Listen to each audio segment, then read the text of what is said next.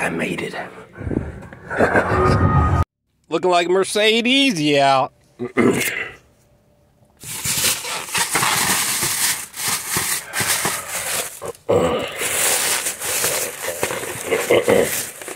You guys ever ate here before? Have you? Let me know, because I'm about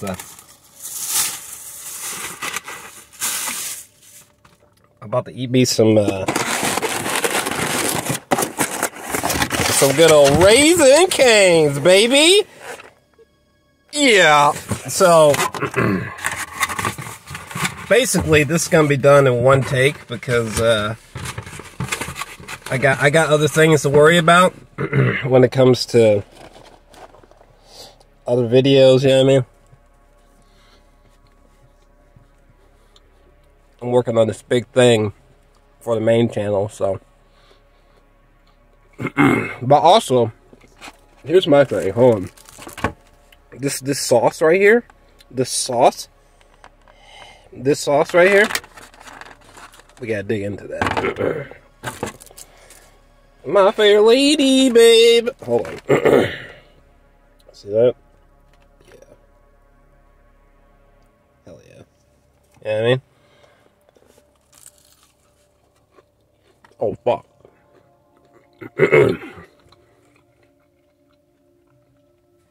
I thought I pressed the wrong button, but hold on. Obviously, are we... Sorry, I almost choked on myself. Are we gonna get into spoilers? No, we're not gonna get into spoilers. But this movie was really bad, if you can't tell.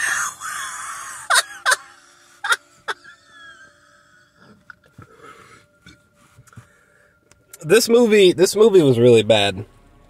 So if you just would allow me a moment, hold on. Just allow me a moment to get another bite in there.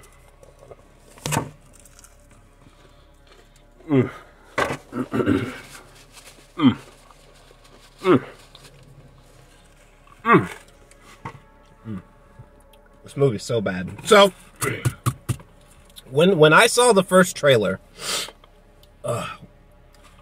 to this movie, I was like, ooh, you know, because it looked good, you know. And then all these controversies start happening, right?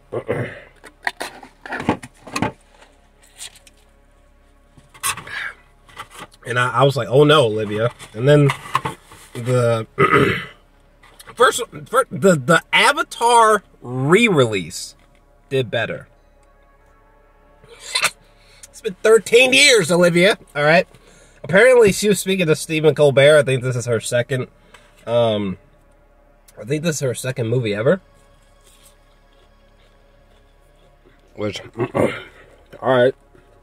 Never heard the first one. So that's not good. I'm gonna be honest with you.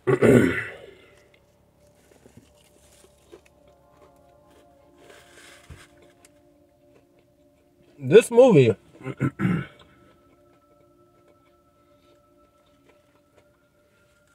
it's a 1. You hear me? This I need you to hear me. All right? Do I have anything on my lips, in my gums? Listen to me. This movie is a 1. I'm gonna give this movie a 1 out of 10.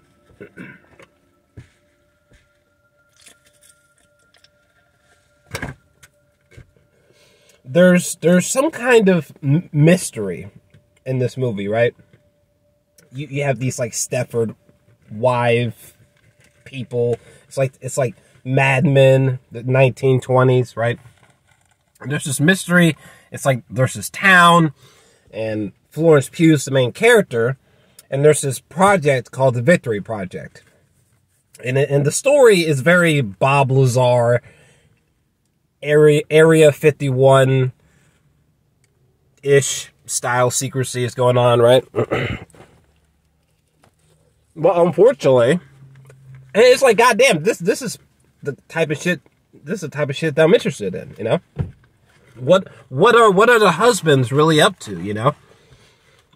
What are these progressive materials? Is it UFOs? Is it some kind of new age weapons?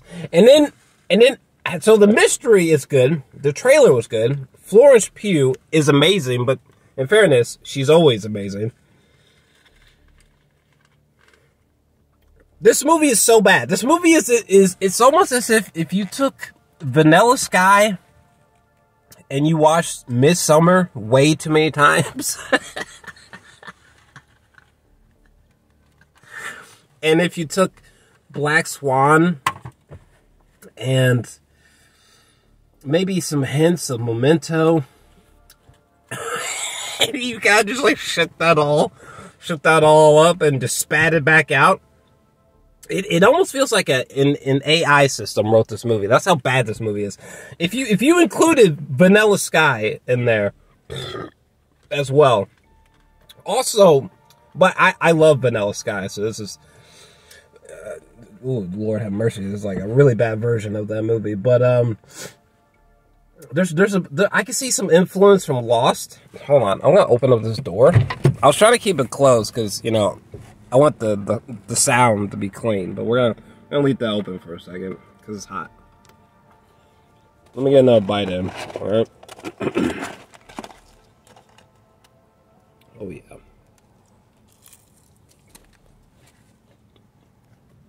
You know what's funny? Florence Pugh. When this movie ended, I was just like, okay, so what? Who gives a fuck? Are you serious? This is like a bad M. Night Shyamalan movie on steroids. Because it looks good, Florence is really good, and like everything else is hilariously bad.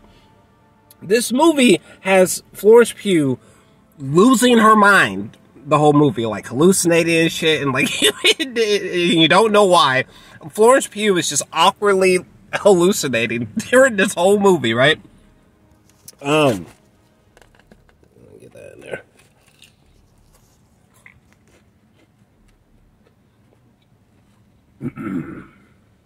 And then listen, I like Chris Pine. I like Chris Pine.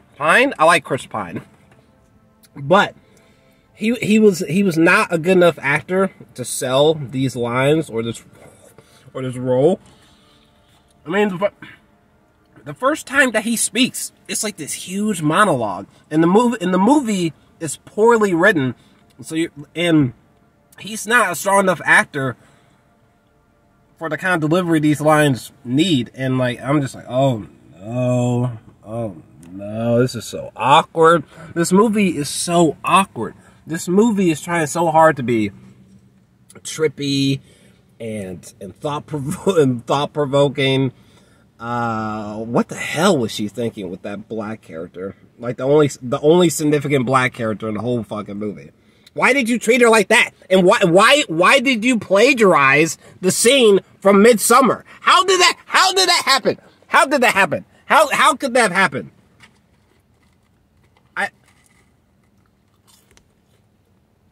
This movie was so bad. In the middle of it, I almost started tweeting and texting about it. I fell asleep a couple times. I had to take a piss during this movie. I just blatantly went and did it. Are we still recording? I just blatantly went and did it, right? As soon as this movie ended, I was like, bet. I'm just gonna eat some quick dinner here and chop this movie up real quick. Bruh. Oh my god. Oh my god. Bro. There's a plot twist in this movie that, listen, if you like this movie, alright, fine. Because the movie, it tries really hard to be dreamlike, David Lynch-like, and in your face with psychedelic imagery, and it's like, look how cool I am, but it's like, you're not. Why is Olivia Wilde in this movie? Does anyone know?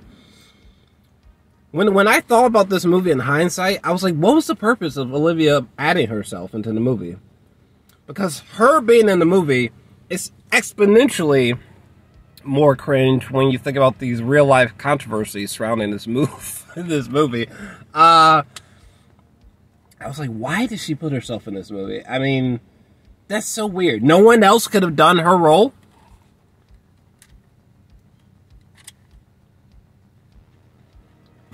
Okay. And then they were going... It's like, what the fuck? There were moments where it's like they were going in a good direction with this Project Victory thing. I was like, I'm really curious what this is. Is it like UFOs or something? And then the explanation that they give us, dog, I swear to God, this is like The Village, M. Night Shyamalan / The Happening levels of stupidity here. When it comes to explanations inside this movie. The only thing that I liked about this movie was Florence Pugh. And there's a moment during like the last 5-10 minutes or something like that where it's like Nick Kroll and he's like shouting and he's like I think he's like shouting about Alice or something like that. And there's a moment where he's like screaming and like you can see like just like this mist of spit coming out of his mouth because it's highlighted by the by the sunlight. And I laughed at this moment for at least 3 minutes straight, uncontrollably, because the whole movie, like this moment, this whole movie feels out of context. This whole movie, it's funny that Florence Pugh is all like madness and she's crazy and she's like losing her mind, because this movie feels, it just feels lost. It feels just as lost and convoluted as this bitch's mind in this movie, Florence Pugh's, her character.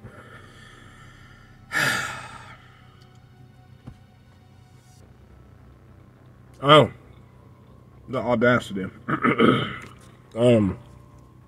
Is there anything else I want to say about this shitty fucking movie? I mean, 1 out of 10. Please don't go watch it.